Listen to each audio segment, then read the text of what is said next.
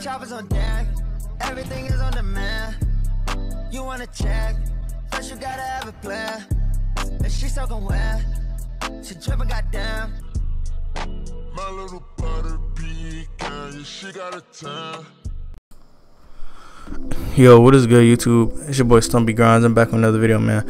And today, before I get into all the news that I got for 2K19 Park, make sure y'all subscribe to the channel, like, comment, subscribe.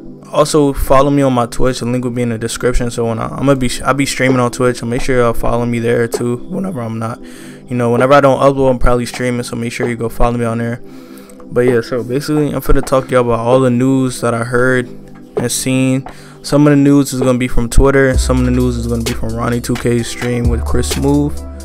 Now listen, first off, let's just start out by saying in 2K19 there's progression bars to help you know how close you are to achieving certain things. You know, like being a starter in MyPARK. So listen, remember in 2K18 was the first 2K to introduce badge progress. No other 2K showed you how close you was to a badge.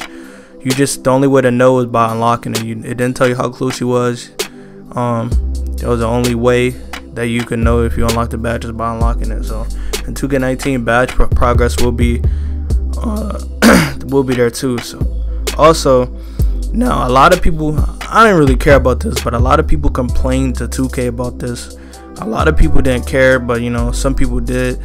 I don't know, but basically you can change your clothes from the spot or standing in the park. So like 16, 17, remember how you could be on a spot, change your mascot, your clothes, your shoes before the game started? You could do that.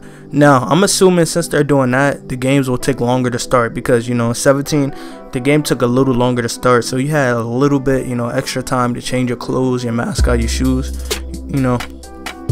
So now that that's back, I actually like that, because I want to, sometimes, I want to change my outfit sometimes, and I hate having to go all the way to a park, or, what I'm saying, like, that's just extra, alright?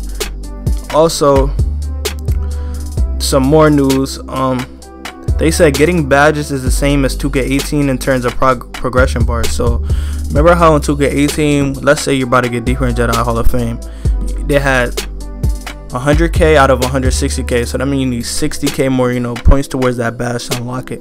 So progression bars is back. So getting badges is the same way as it was in 2K18 in terms of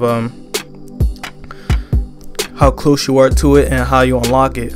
Also, a pure playmaker gets 7 Hall of Fame badges, but I overheard them talking in Ronnie2K's stream, talking about that they were saying that only a pure playmaker only a pure playmaker can put somebody on their butt, and only a pure playmaker gets Hall of Fame ankle breaker. So I think they said a pure playmaker in takeover can catch ankles. So I'm guessing it's going to be harder to catch ankles. Also, you have to be in takeover to catch ankles.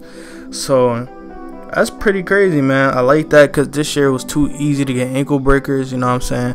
But yeah, that's pretty much it for the video, man. Like, comment, subscribe if you found this helpful, and I'm out.